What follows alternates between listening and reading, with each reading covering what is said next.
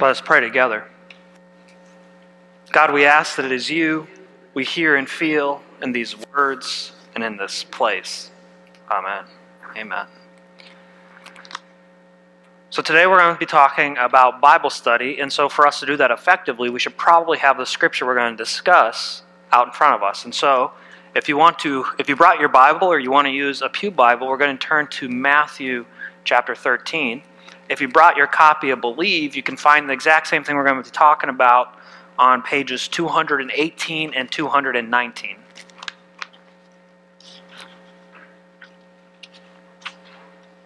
So I'll give you a second to bring all that up.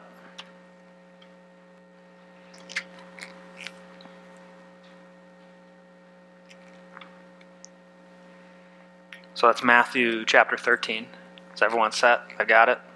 You can bookmark it and set it down, or you can just hold it open. We're going to start with a story from Chuck Swindoll's book called Living Above the Level of Mediocrity. And this is a pretty cool story. He writes, imagine, if you will, that you work for a company whose president found it necessary to travel out of the country and spend an extended period of time abroad. And so he says to you, he brings you in with the other trusted employees, and he says, look, I'm going to leave, and while I'm gone, I want you to pay close attention to the business. You manage all of these things while I'm away. I will write to you regularly, and when I do, I will instruct you on what you should do from now until I return from this trip. That makes sense, right? It would probably be emails today, not letters, but that the owner of the company is going to be sending all this, the president. So everyone in the room, including yourself, you agree to that. You say, of course we're going to follow. Everything that you write, we will do that. And he leaves and stays gone for a couple of years. And during that time, he writes often, communicating his desires and concerns. And finally, he returns.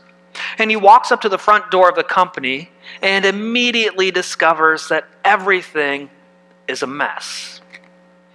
Weeds flourishing in the flower beds, windows broken across the front of the building. The gal at the front desk is sleeping, loud music roaring from several offices, 2 or 3 people engaged in horseplay in the back room. And instead of making a profit, the business has suffered a great loss. So what do you think he does? Fire them all. Without hesitation, he calls everyone together to figure out what is going on. He says, what happened? Didn't you get my letters? I sent you so many. And they responded, including yourself. We all responded, oh yeah, sure, we got all your letters. We even bound them together in a book. And some of us have memorized them, in fact. And we have every letter, and we have special days where we have letter study on Sundays. And you know, those were really great letters. And the president asked, but what did you do about my instructions? And no doubt we all responded, do? Well, nothing. But we read every single one. So this past week, we've been reading chapter 13 of Believe, and it's on Bible study. What we should do with this book, right? This book of letters and stories that we've been given. Now, some might think that a sermon or a message examining Bible study would probably be pretty dry and boring, right? Maybe you don't think that because you're here. Or you forgot to read and you forgot what it was about, but you're here. But more than that, you might be thinking that reading and studying Scripture isn't as important as something that you can apply to your everyday life, right? You might think that you want something that will help you with your marriage, with your other relationships, with your children, with your work, with your finances, with direction and purpose in your life. And those things are all important. And I believe that Scripture has a lot to say about all of those things. Consider this. We all have a cement slab that our house sits on, right? Have you ever seen them building a house and you see that cement slab? That's pretty boring, isn't it? It's just cement. It's flat. It's lifeless. It's so boring. It's basically a small parking lot that a house is going to go on. But the cement slab, it may not be as exciting as the kitchen cabinets or the color of the walls or the wallpaper or the decorative moldings, the ceiling fixtures or the carpet or the appliances that you build on top of it. But without that boring cement slab, you can't build anything that will last.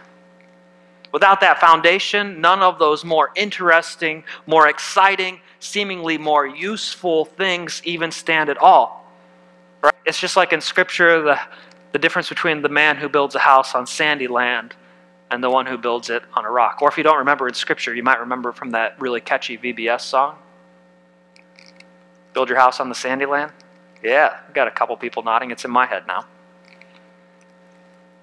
So we need to develop an appreciation for the truths that are present in Scriptures, right?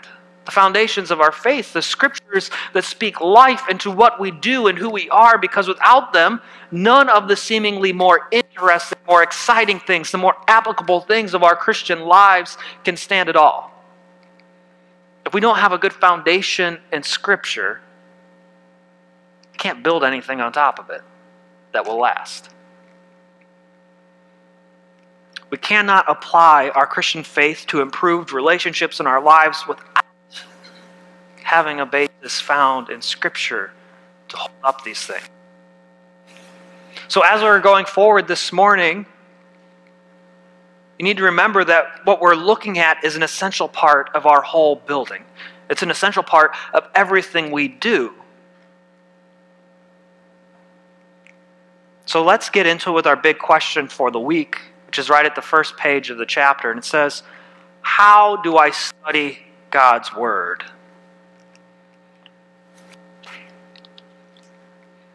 So how do we study God's Word?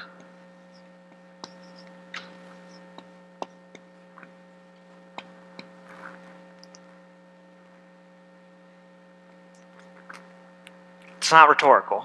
I want to know how you study God's Word. We read.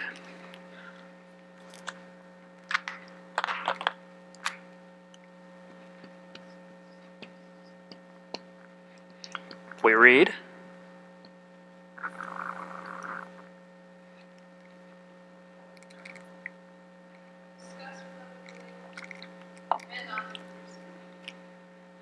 We have discussion.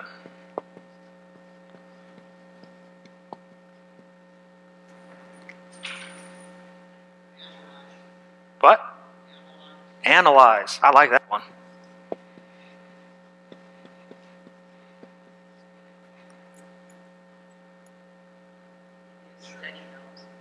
Study help? Use study helps?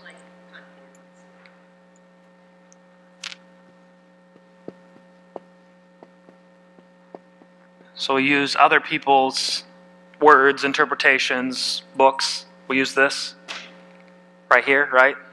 These things. What else? I heard something else in the back. Go to church. That's a good one. We go to church. We pray.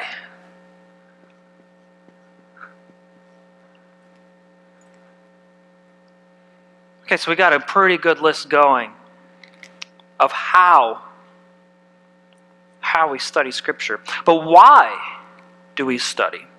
And I think this is an easier question to answer because the answer is already on your screen and it's given to you right at the beginning of the chapter, right? Why we should be studying Scripture. And it's this week's key idea, and it says that I study the Bible to know God and His truth and to find direction for my life. Which is how it's written in our book, but I see that on the slide it's written, I pray to God to know Him, to find direction for my life, to lay my requests before Him. I feel like they might have messed up this slide and put the wrong thing on it. These came with the book study. It should say, I study the Bible to know God and His truth and to find direction for my daily life. There's a man, J. Robertson McQuilkin, who was a theologian and then a president of a school of theology that said, quote, the goal of all Bible study is to apply the truth of Scripture to life. if that application is not made, all the work put into making sure of the author's intended meaning will have gone for naught. In fact, to know and not do doubles the offense of disobedience. We follow that quote? The goal of Bible study is to apply Scripture to our everyday life. It is meaningful. It is that foundation on which we can build our faith. But if we do the study part, if we read and pray and discuss and analyze and use other people's helps, and we go to church, but we don't actually follow through on what we're learning, if it doesn't change the way that we act, the way that we behave, if we don't do something about it, then what's the point? Consider the difference between a strong and a weak cup of tea. People here like tea. I prefer coffee. Some people really like tea. The difference, it's the exact same ingredients that you use for a stronger or a weaker cup of tea, but the difference is that the strong cup of tea results from the tea leaves immersion in the water longer. It's just like we did baptisms last week. Maybe we should have held some people down a little longer, right? I'm joking. That doesn't matter. But it becomes stronger tea because the tea is left in the water. The longer steeping process makes that stronger cup of tea. In the same way, the length of time we spend in God's Word determines how deeply we get into it, and it gets into us. It's like the tea, the longer we are in Scripture, the more often we are in Scripture, the stronger we become, the better our foundation.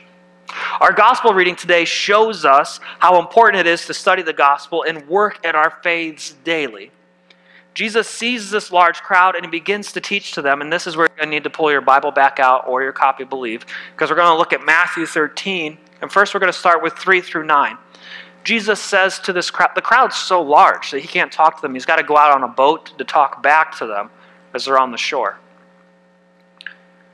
And he says to them, "Listen, a sower went out to sow. And as he sowed, some seeds fell on the path, and the birds came and they ate them up. Other seeds fell on rocky ground, where they did not have much soil, and they sprang up quickly, since they had no depth of soil. But when the sun rose, they were scorched, and since they had no root, they withered away. Other seeds fell among the thorns, and the thorns grew up and they choked them. And other seeds fell on good soil and brought forth grain, some 100-fold, some 60, some 30. Let anyone with ears listen." Now, if you're talking to theologians or homileticians or pastors, or you're at a divinity school or seminary, they're going to talk about the two different ways that Scripture is digested. And that's through exegesis. My spelling's atrocious, so I better double check that. That is wrong. Exegesis and eisegesis.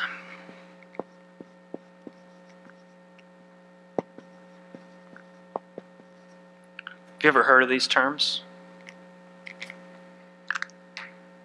All study of Scripture falls into one of these two, and there can actually be bleed over between the two from the different forms of criticism that you can apply to Scripture. Criticism, not in the sense that you're criticizing the text, but criticism is a tool to better understand the text. And all study of Scripture falls into one of these two. So let's look at just the portion of Matthew 13 that we read, and it'll help us understand these. We can hear these words and begin to think, I know about birds. Some of the seed fell and some birds came and ate it. I know about birds. I've seen birds. I see how they operate. And if they ate those seeds, it means that they'll be dropping them somewhere else. So all is not lost. That's a good thing. That's how forests were made. Right? I understand birds. I hear what Jesus said. It's probably a good thing that those birds ate that seed. But I'm not sure that's what the text is saying.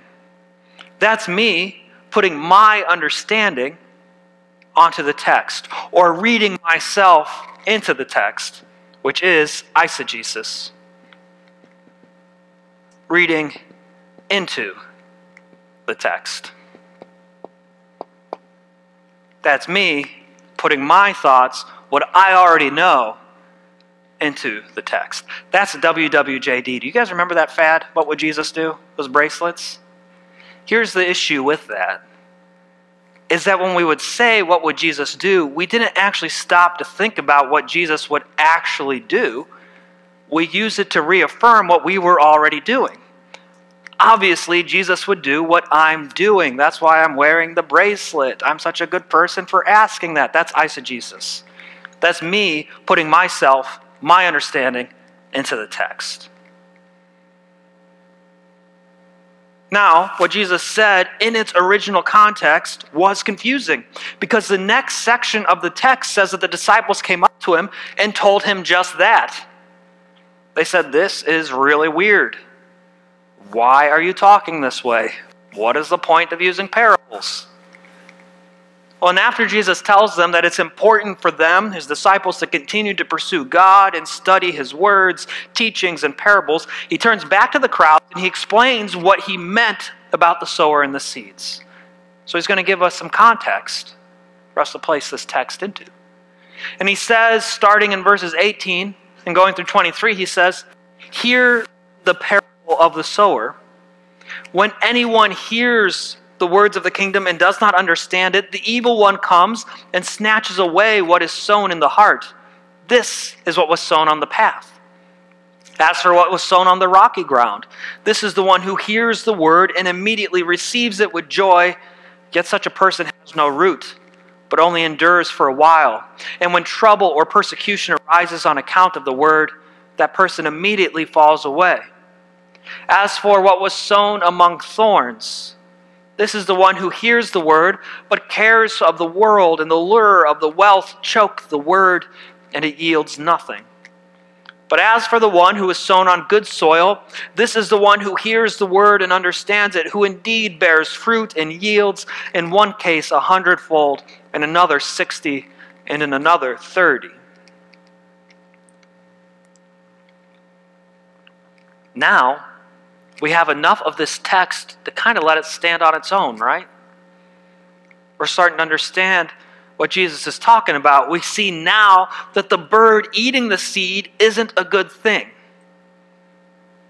Even though I know in my life and in my experiences, birds eating seed is what spread vegetation across the world, it's not a good thing in this context. It's a warning to those of us who don't study and read, that the word of Christ can become lost to us. Trying our best to let the text speak for itself within its historical, social, religious context, that's called exegesis. And it means along the lines of coming out of the text.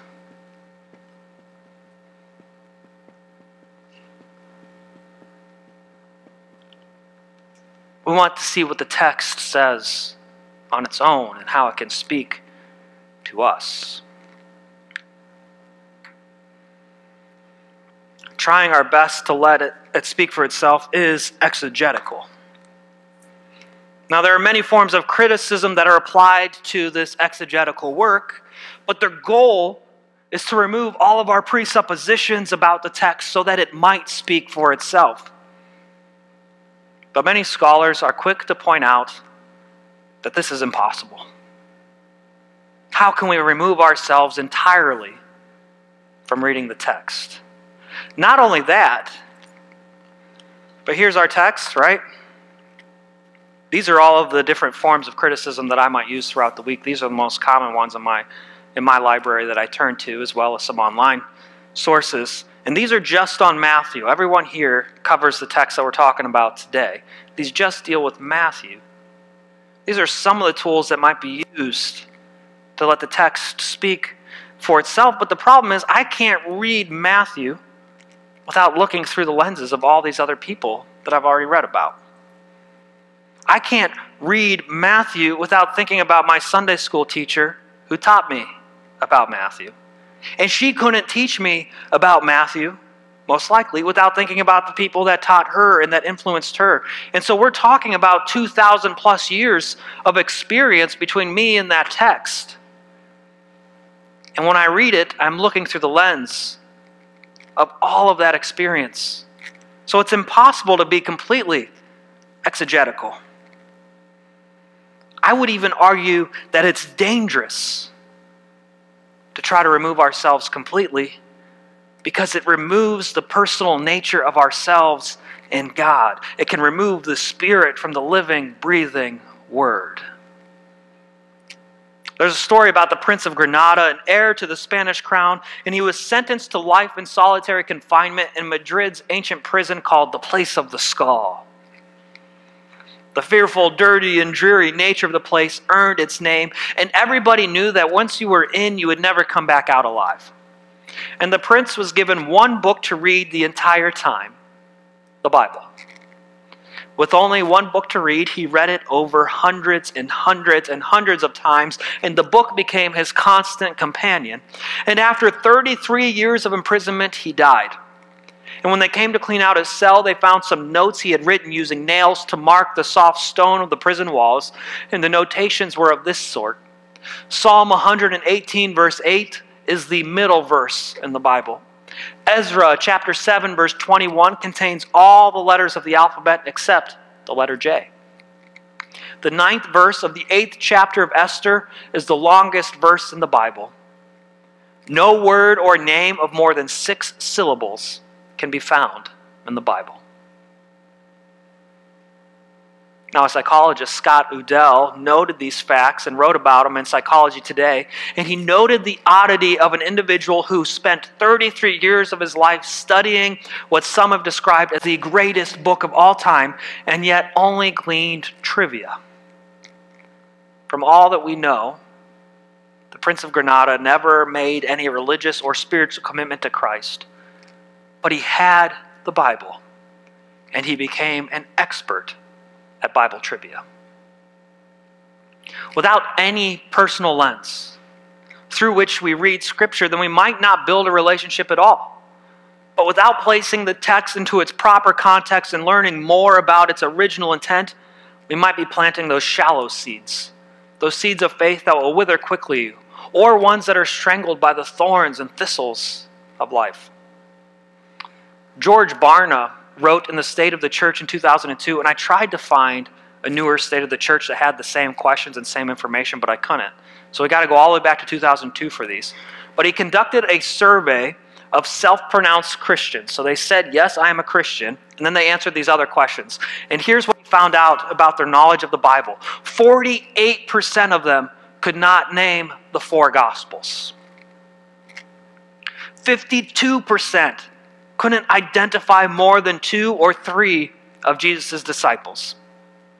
60% of American Christians can't name even 5 of the 10 Commandments. And when asking graduating high school born-again Christians, people who said they were born again, over 50% of them thought Sodom and Gomorrah were husband and wife. 61% of American Christians think the Sermon on the Mount was preached by Billy Graham.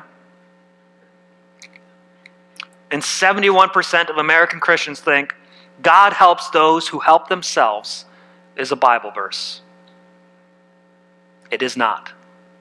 It is not in the text. So it's no wonder that George Barna said this. He wrote this about all of this information. Quote, Americans revere the Bible, but by and large, they don't know what it says. And because they don't know it, they have become a nation of biblical illiterates. I would say we've become a nation of dangerous faith, where without that good foundation, everything that's built upon it could crumble and fall or become twisted in a way that's hurtful to God's kingdom. So why do we study Scripture? We talked about the ways how, right? I showed you some of the lenses through which we study Scripture, but why? And I think the answer is really so we're not biblically illiterate, so that we might be that seed that produces 30-fold, 60-fold, or 100-fold or more in our own faithful attitudes of serving God, so that we might learn how to be the best people that God calls us to be. We certainly don't read it for comfort or affirmation in what we already know, because that alone is a recipe for chaos. Like the company who read all the letters, they studied everything the president sent them, but they never did anything. We certainly don't study Scripture so that we can rock the Bible section at trivia night, right?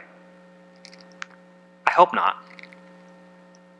We read it because we have ears to listen and eyes to see. We study it because Christ himself calls us to live with him in his word. And we live it because we are called to go and make disciples in all the world, teaching and sharing with all everything that Jesus has taught us. We study the Bible to know God and to know God's truth and to find direction for our daily lives. I pray that we can continue to study Scripture together in ways that are fruitful and helpful in us growing with one another in our faiths, so that we see God alive in our lives. Amen.